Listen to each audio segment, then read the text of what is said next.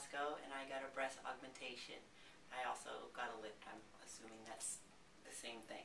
And I walked into Dr. Zemmel's office just like everybody. I was not sure what I was looking to get, and he helped me narrow it down, and he was very, very detail orientated, and also he made you feel very, very comfortable when you weren't sure what you were getting done or what you wanted. So my results are incredible.